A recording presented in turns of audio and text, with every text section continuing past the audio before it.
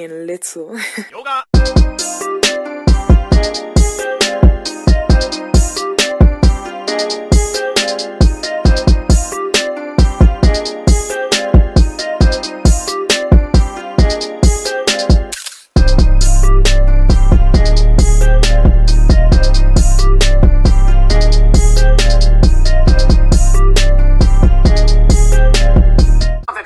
This is not in our country, but freedom of expression is a beautiful thing. So is freedom of speech. It's part of why I like living in the United States of America. If you're going to dress like an idiot, act like an idiot, and actually dress and be racist, then somebody should say something to somebody. Yeah. But you should still be able to dress like a moron. But what is racist? Because truly, you do get in trouble if you are a white person who puts on blackface for Halloween, or a black person who puts on whiteface for Halloween.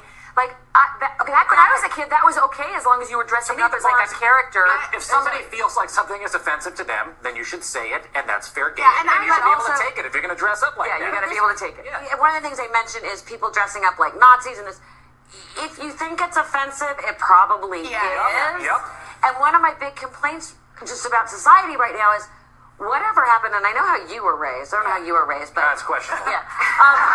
Whatever happened to just manners and polite society? But on Halloween, you've got guys running around with fake axes coming out of their head. But what I'm saying you're gonna be jarring. Right, but what I'm saying is, in polite society, someone who's raised would not think that dressing as a Nazi is okay.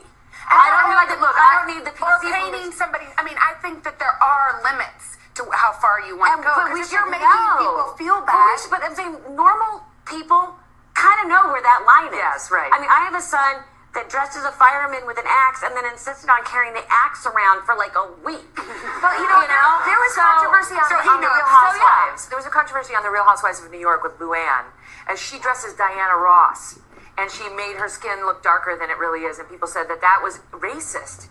And I don't know, I thought, like, who doesn't love Diana Ross? She wants to look like Diana Ross for one day.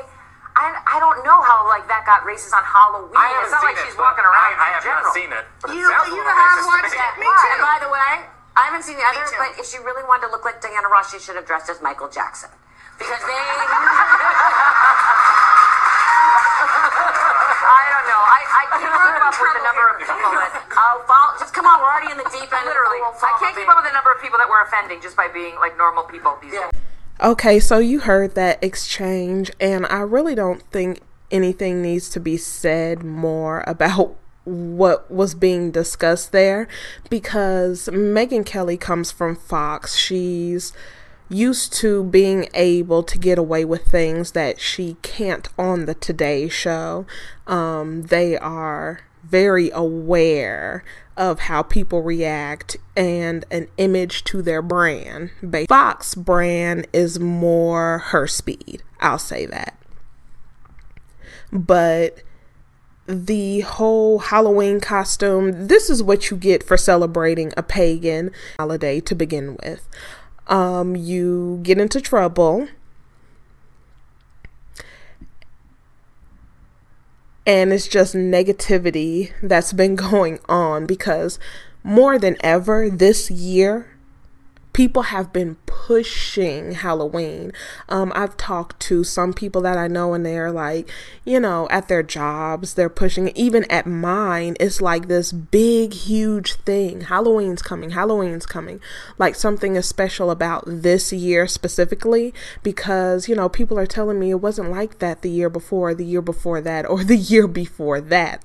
I know in my experience, even years before, it hasn't been pushed heavily. People really didn't care, but it seems like this year is just everywhere and everybody wants to participate. But with the whole thing that she said about the costumes, the sombrero and the Native American costume, and I think you can understand why it's offensive, but this is kind of like mirror into the privileged class of people where they've never experienced any type of discrimination or terroristic threat from someone who doesn't look like them, so they have no reference. They really don't want to have a reference, but they have no reference to go by, and they think that it's okay. She said that she did it all the time. You've seen these parties where they are dressing up like in blackface, like black people. Like they'll have the sombreros and the ponchos and having shots of tequila. They think this is fine. They think it's funny. It's fun to take someone's culture, to reference blackface and to say that it's okay. It just lets you know that this country is what it has always been and nothing has changed. The people back then are the same as they are now. There is no difference, no matter how they try and say that we've progressed, we've gone beyond this. Just because, they're not having you on a plantation, beating you with a bullwhip, or lynching you with a rope on a tree, doesn't mean that anything has stopped. It's just the methods are new and modernized for the new modern world, but the mindset is still there. And you can see this very clear in Megyn Kelly, who is not old. She is not 60 and 70 years old with this older mindset. And you have even younger people who do this. Like I said, the campus college parties, they are doing it. And they're young. They're millennials. So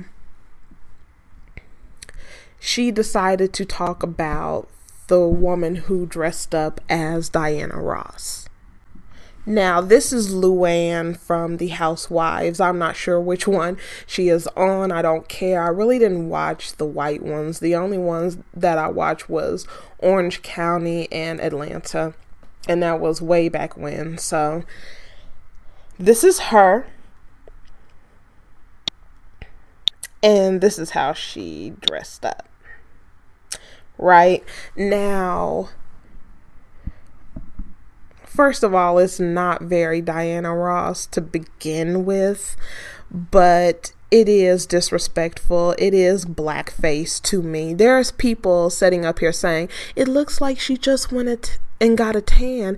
It looks like, how she normally tans. No, the fuck it's not, because if you look at her here, it's not the same as here. She's visibly darker. She has this exaggerated afro, this bigger than life afro. And then, the makeup doesn't go. It's horrible. She looks like Martina Big, if you've ever seen that freak of nature. But they think it's okay. They think it's fun. They think it's funny. They think it's entertainment. And the shit is not funny. Megyn Kelly also said something about black people in whiteface. There's no such thing as whiteface. No such thing. Now, when you bring up whiteface, you see this, right? There's nothing going on when you get down to the bottom of here. It's ridiculous because there's no such thing as whiteface. I couldn't believe that someone actually brought up whiteface. And as you can see, there's no such thing as whiteface. There's always an excuse for doing something racist and they can't wiggle their way out of it. They'll just make something up. Her being cut by the Today Show has nothing to do with her blackface comments. I saw an article that I can't find anymore that said that she was on her way out anyway because her segment wasn't doing well. So they were going to cut her anyway. And this blackface situation just added on to it, which pushed her out the door even sooner. That's all. Because it said here, an indication of how Miss Kelly's stock has fallen. She is no longer represented by a talent agent. Miss Kelly cut ties with the creative arts agency this week and a rival agency that was poised to sign her on Wednesday. United Talent Agency backed away in the wake of her blackface comments. Such a snub would have been unthinkable less than 2 years ago when Miss Kelly was a sought-after free agent looking to leave Fox News Channel. Adding to her difficulties, guests who had been booked to appear on feature episodes of Megyn Kelly Today pulled out this week.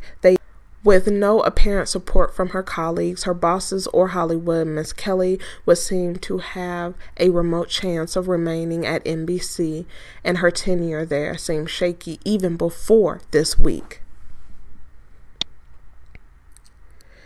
After an extended period of pedestrian ratings, Miss Kelly and Mr. Lack had discussed this month on the possible winding down of her portion of Today's show by ending of the year, according to people briefed on the conversation. So this just shows that, she was going to be out of here before next year, and this was way before the blackface comments, which the blackface comments mean nothing. And the blackface comments had nothing to do with her leaving the Today Show or being pushed out the door. That was already the plan. And that's why I don't give NBC any type of props, or I don't see them as doing anything that, was in defense of black people and this racist caricature of us. Now, I ended up watching Roland Martin and what he had to say to Megyn Kelly. He described it as him educating Megyn Kelly and the nation on why blackface is wrong. If you want to look at that video, it is on YouTube, on his show. It absolutely disgusted me. I watch Roland Martin. I agree with some of the things that he says. I do not agree with his politics and the way he goes around too, and the way he approaches certain situations and subjects. But this one really lets me know where some black people are, because you had 2 black women on the panel and a black man, and then you had Roland Martin, and the lighter skinned black woman, she was saying how she's tired of the conversation because everybody else was talking about there needs to be a conversation. There's white people that don't interact with black people and black people that don't interact with white people, and there needs to be a uncomfortable conversation. There's never been an uncomfortable conversation. What about the uncomfortable conversations with Martin Luther King, or the uncomfortable conversations with Malcolm X, or the uncomfortable conversation with the Black Panther Party? What about those conversations? How many children have to be shot down and killed before you understand a conversation is not going to do shit? I 100% agree with that lady when she said she's sick of a conversation. She doesn't want to have a conversation. It's been long past a conversation. She doesn't want to hear anything about anything unless it has to do with economics and reparations. I 100% agree with her because a conversation is not going to do shit. We've been having a conversation over the last 399 years. There has been praying, there has been marching, there has been panels on television, there has been dynamic leaders speaking to the public, generation after generation after generation. And we're still in this situation at this level. And Roland Martin and the more brown-skinned black woman and the other man that was on the panel want to sit up here and get mad at the lady because she said she didn't want to have any more conversation about race. People always try and say, oh, black people are always using a race card.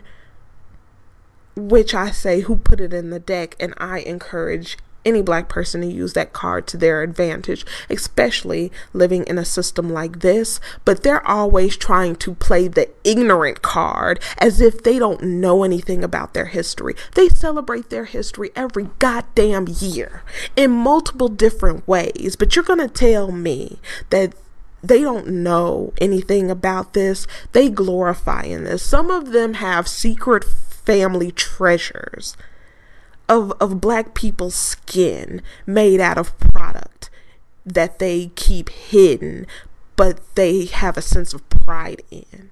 So give me a fucking break to sit up here and say they need to be educated and they don't know any better.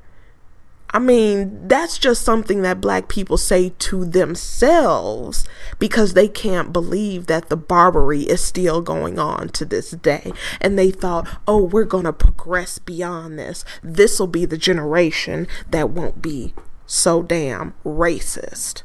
As if, you know, these black people who are saying that we need to have a conversation, like they don't know where they live.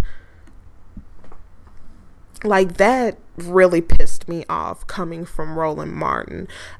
To sit down and have a conversation. You want to sit across from a rabid dog that wants to rip your throat out and have a conversation? That is no different than the man who is, he wants to have a conversation with KKK members, and just because they say some nice words and give him a hug, they're reformed now. It's just like the police officer who, we need to have more training. It's always more training. It's always them playing the fucking ignorant card and black people playing along with it. Just trying to force a friendship with their enemy. But I'll go ahead and leave it right here. Let me know what you think about Megyn Kelly comments on blackface, and let me know what you think about what Roland Martin said if you did happen to catch his show. And I will see you in the next one.